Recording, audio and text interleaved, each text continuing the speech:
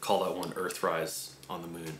Welcome to worshiptutorials.com. I hope you don't mind a little bit of a more lengthy intro video. When we do a patch video, we typically do a playing sample on the front end anyways, and so I wanted to kind of show a lot of what inspires me and inspired me to make this patch. I have been really inspired by a lot of different pedal companies in the last couple of years. I really want to take pedals that are kind of unconventional in this praise and worship sound, this world we live in, and try to implement them to create different textures.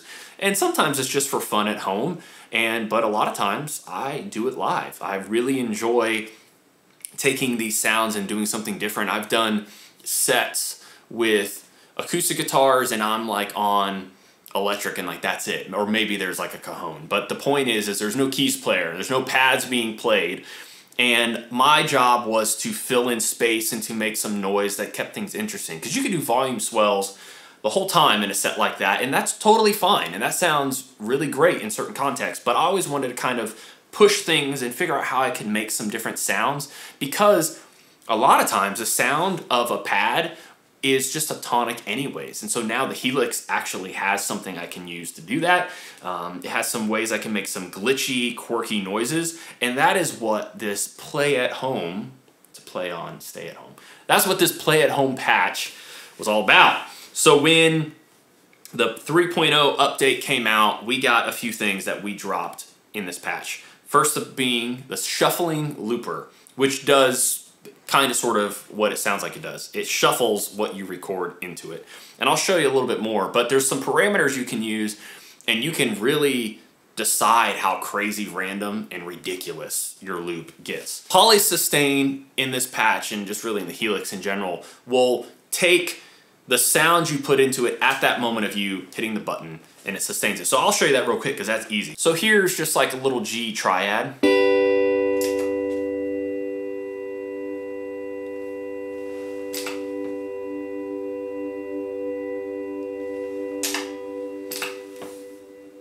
And it grabs it, which is really cool.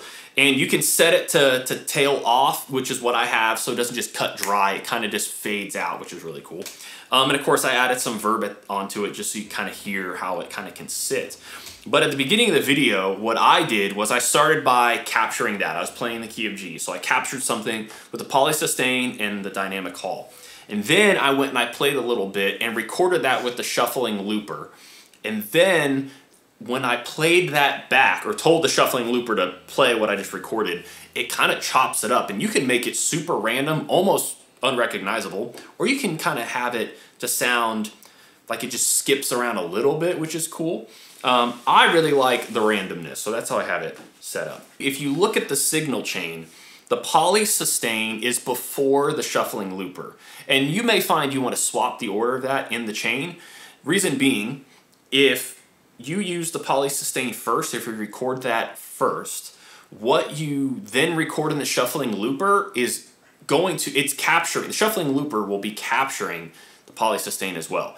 I don't mind that because the reverse, I don't necessarily want personally, but you can change the order because when you're recording something, you think about the fact that anything that's before it is going to get captured. So the order of this patch, I change every once in a while depending on the sound I'm going for when I'm messing around.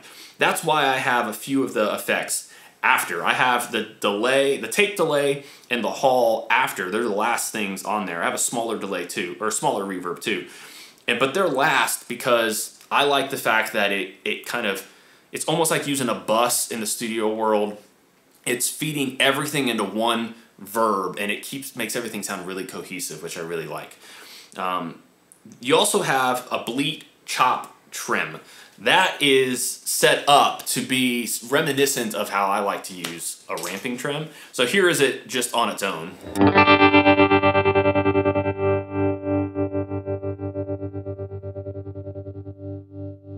Bradford, you did it. Congratulations. You World's figured it out. best cup of coffee. Or ramping trim. That took a while to figure out. Thank you, Brian. I like it, so I put it in there. So that is in the front of your loopers and the polysustain. Next, on the buttons, and I should say, these buttons to me make sense in the order they're in because I want to know what is getting affected by what. And so you may find that changing the order of the buttons, but that's really easy. You kind of just, you hover your fingers on the buttons. Don't push the buttons, but you like hover your fingers on the buttons and you can swap where stuff is at. And that, you may have a better train of thought or a different train of thought than I do. But the glitch delay, it has become near and dear to my heart. This is the repeats. This is what it sounds like.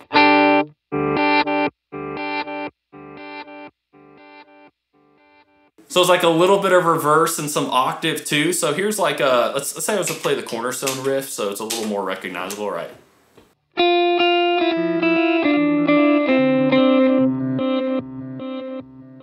So it's not gonna be quite in time, but when you're playing with a patch like this, it is set to a time, but it just depends on what you want. I like, it's set on quarter note. It's not, it doesn't match exactly because of all the ramping it's doing and this, like the repeats and all, but it's cool. This is just a standard tape delay, and I like it because I have it set to quarter and dotted eighth.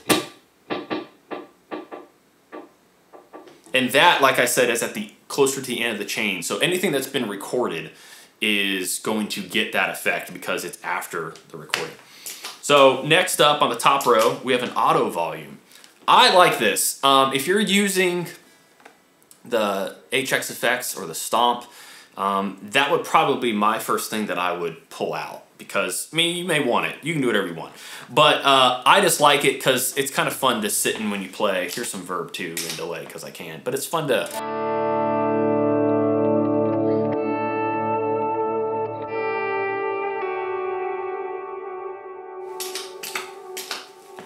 I really like that. I like the fact that I can just play that way if I want to. And not have to worry about things. If you have a volume pedal or you want to use your volume knob, you have that option. Next, I used our KOT sound. It's kind of our standard sound just because I wanted a little bit more dry. Ooh, mama. That's bass tone. And I added an amp gain switch. I started actually with our free AC30 patch and started deleting the extra things I didn't need it, tweaked the things to get in there because I wanted to just use that amp patch for this as the bass. So that's what it is. Also one of our IRs. Basic plate verb, if you really want it. I find I don't use it quite as often. I did every once in a while, but that may be another thing that if you're using the Stomp or the HX effects, that you find that that may be what you ditch because you're not going to be able to put all this in here. The next thing I have in here is the dynamic hall, real big. So good. If all these other things like the glitch delay, the polysustain, and the shuffling looper weren't enough, was it 3.1, Brian? But we got the dynamic hall? Yes. So good. So good. At the end of the day, this patch is just to be for you to get creative and to play at home. Maybe you end up loving this thing so much, you take it to church or you take it to a gig and you utilize it in that way. You try to mess with stuff. I mean, have fun. There's no real rules here. If you think it sounds good, it is good. It's a lot of fun.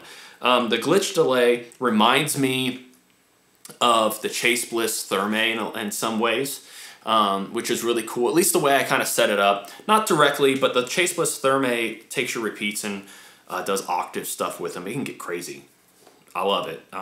But a couple things. If you're in the Helix world to begin with, you probably don't have a need for a pedal, but that pedal is so meticulously made and so creative. Like the price point kind of can put it outside of the reach of people. And so if you have an HX Effects maybe on your board and you just want some quirky stuff, maybe you'll enjoy the glitch delay.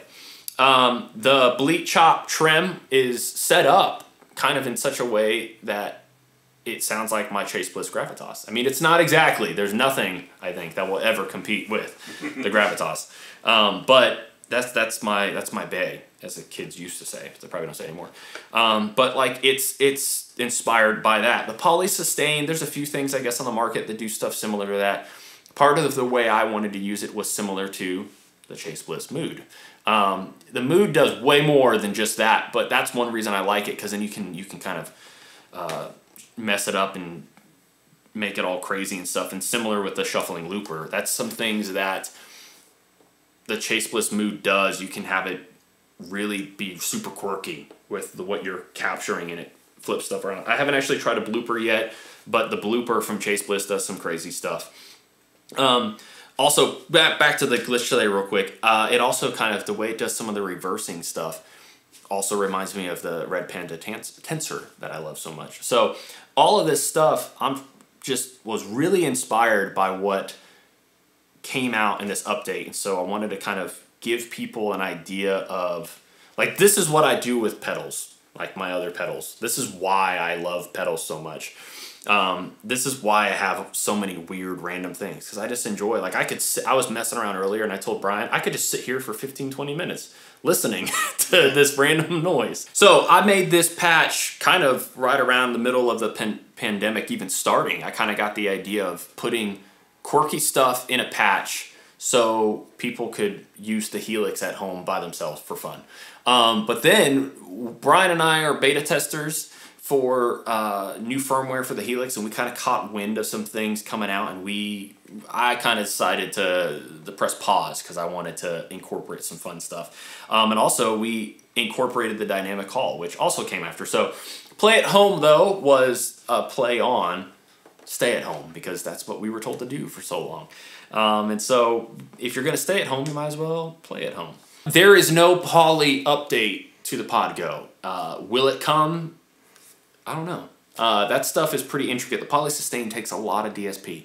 So the heart and soul of this patch, what makes this patch so cool, is the Poly Sustain and the Shuffling Looper, which is not in the Podgo. So as of now, when this video is released, you're not going to be able to get it. I'm sorry. If you really like these cool sounds, this is basically our AC30 patch.